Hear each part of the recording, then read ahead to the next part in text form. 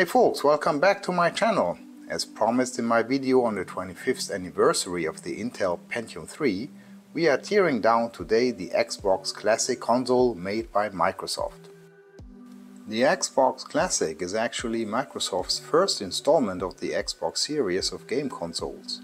It was released end of 2001 in the US and early 2002 in Europe. The successor was the Xbox 360, which was introduced in 2005, which was then followed by the Xbox One. The Xbox is classified as a 6th generation game console. Further 6th generation consoles were the Sega Dreamcast, Sony's PlayStation 2 and the Nintendo GameCube. As the Xbox is the latest member of this generation, it has technically speaking the highest computational performance, but we all know that success in the console market has many other indicators. So today is going to be a straight teardown, no repair, just opening the case, identifying the components and retrieving the CPU and GPU for my collection. Okay, so let's do this. So what took me so long? Well, actually the Xbox I had purchased on the flea market earlier this year for just a couple of euros came without the proprietary video cable, so I could only test it recently borrowing it from my pal Thomas. Moreover, the Xbox turned out to be fully functional. The console has even a soft mode and the entire hard disk is full of games, so no way I would tear down this Xbox. So off again to the flea market and now back with another Xbox. This time a really dead one. As you can see, the power button does not react at all, and when pushing the eject button it tries to boot, but after several attempts it simply gives up. So this is the Xbox Classic. It's one of the first ones having a hard drive, which is on this side. Here's the DVD. You see the 4 controller ports in the front. It's quite a heavy piece, I have to say. And then here the power supply, LAN, and yeah, this proprietary video output. Okay, well, I would say let's start the teardown. So this machine has been tampered with already. You see that all the rubber pads have been removed, and here the 2 further screws are visible. Let's open up the case.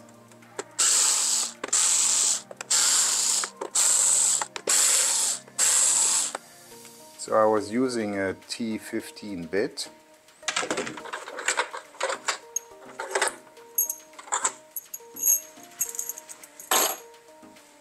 Now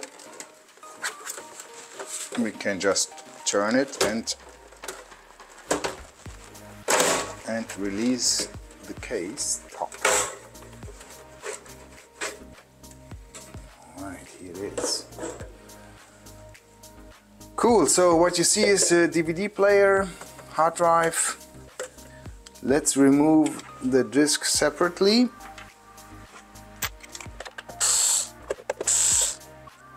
I think that should do it. Now I can remove the hard drive chassis.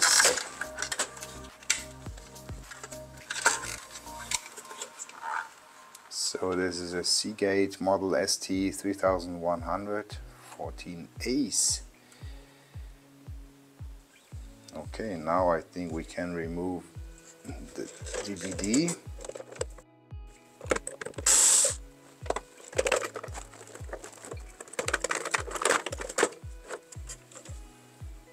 Alright, so this is the Xbox DVD from Philips. And that was a screw. Well, look at this, even the DVD player was opened.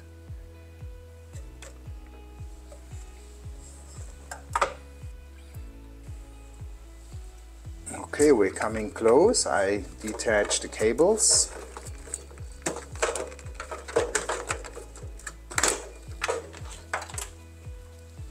here we are. So this is the motherboard, and I think we can see that there is no modification done. So this would be in this area. You would install some special chips. So this is not a modded version. You see here the power supply. This is the CPU, I think, and this is the GPU, the fan, controller, ICs, and yeah. Okay, I will remove now the motherboard in order to access the CPU and GPU better.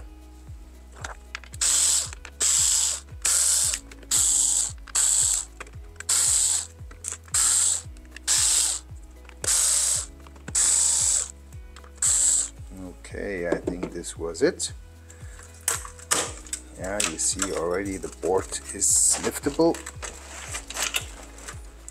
I'm detaching all the remaining cables, and I hope that this then works.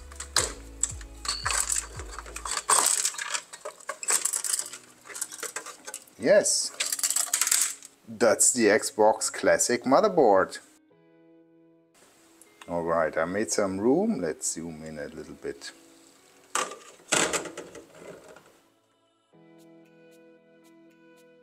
Let's first concentrate on the CPU.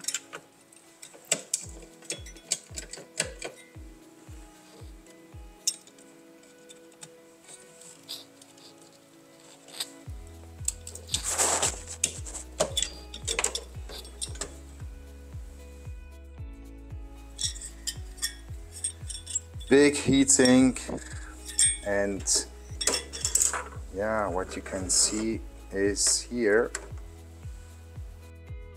that's the Pentium III modification used in the Xbox Classic. Let's first have a quick look at this one. So yeah, that's the CPU I was looking for. It's the KC733128. spec is SL5SN. So this is a 733 megahertz Pentium 3 version with only 128 second level cache.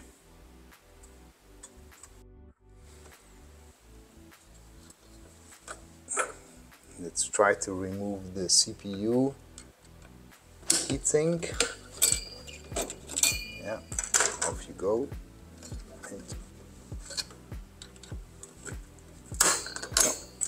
Okay, that was the force I needed. Okay, so let's apply the heat gun action to remove the two big chips here. Alright, so the last part is the heat gun action.